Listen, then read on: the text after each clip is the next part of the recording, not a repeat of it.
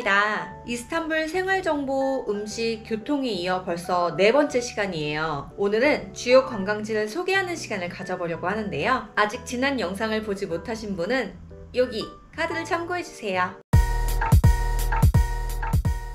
이스탄불은 4박 5일의 짧은 일정이었기 때문에 가본 곳도 있고 못 가본 곳도 있는데요. 제가 방문한 곳들 중 기억에 남는 장소를 리뷰해보려고 합니다. 다 함께 출발해볼까요? 저희는 숙소가 탁심광장 근처에 있어서 탁심에서 여행을 시작했는데요.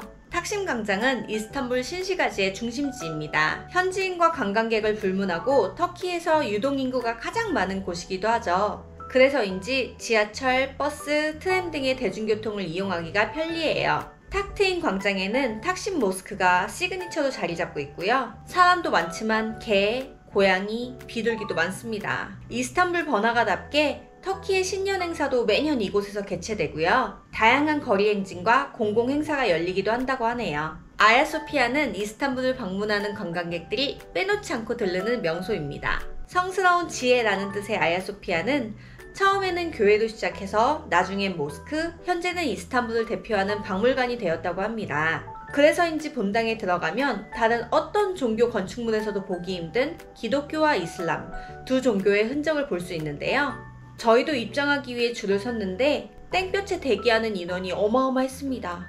다행히 한 번에 입장하는 인원이 많아서 빠르게 실내로 들어갈 수 있었어요. 입장료는 무료이지만 복장 규정이 있는데요. 남녀 모두 무릎이 보이는 치마나 반바지는 입장하실 수 없어요. 여자의 경우 머리카락도 가려야 합니다. 저희는 복장 규정을 미리 알고 있었기 때문에 더운 여름에도 불구하고 긴 바지를 입고 갔는데요. 머리카락을 가리기 위해서는 어쩔 수 없이 본당 입구에서 판매하는 10리라짜리 부직포 스카프를 구입해야 했어요. 건물 내부로 들어가면 커다란 신발장이 보입니다. 실내는 신발을 벗고 들어가야만 하고요. 처음엔 누가 신발을 훔쳐가면 어쩌나 했는데 그 정도로 위험한 곳은 아니니까 걱정 안 하셔도 될 것 같아요. 안으로 들어서면 가장 먼저 느껴지는 게 엄청난 발냄새입니다. 전 세계인들의 발냄새 집약체라고 표현해도 과언이 아닐 정도로 냄새가 많이 나는데요.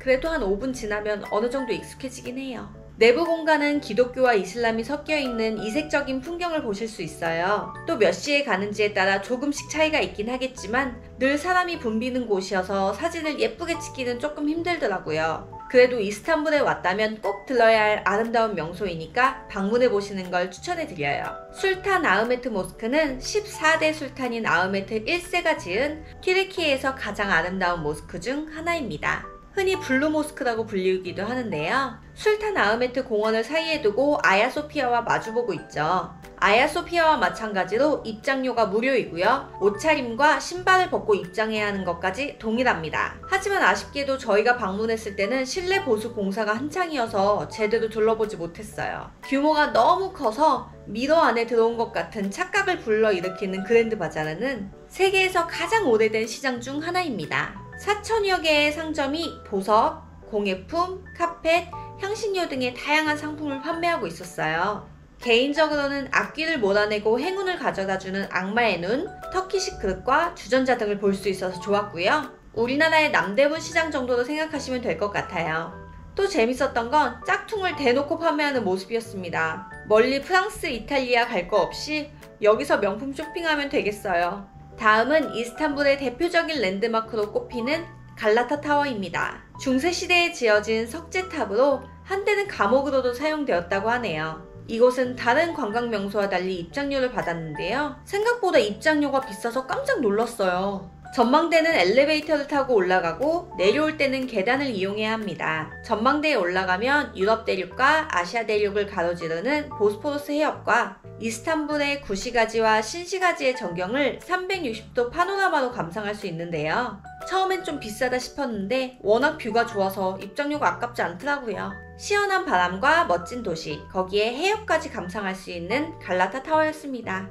갈라타 다리는 낚시를 즐기는 튀르키예 사람들을 볼 수 있고 1층에는 바다를 보며 식사를 할 수 있는 식당들이 있는 게 특징입니다. 신시가지와 구시가지를 연결하는 주요 다리이며 날씨가 좋은 날 갈라타 다리 위에 서면 멋진 경치를 구경하실 수 있어요. 이스탄불 시내를 가로지르는 보스포루스 해협은 너무나도 아름다운 경관을 자랑합니다. 얼핏 보면 큰 강처럼 보이기도 하지만 흑해와 지중해를 잇는 해협이죠. 또한 유럽과 아시아 지역을 나누는 지리적인 경계선이기도 합니다. 그래서 이스탄불은 유럽과 아시아를 넘나드는 독특한 여행지라고 할 수 있어요. 이스탄불의 주요 관광지와 맛집은 걸어서 이동이 가능할 정도로 거리가 가까운 곳이 많습니다. 또한 대중교통도 편리하게 잘 되어 있으니까 신시가지, 구시가지, 아시아직으로 크게 나누어서 여행 계획을 세우시면 좋을 것 같아요.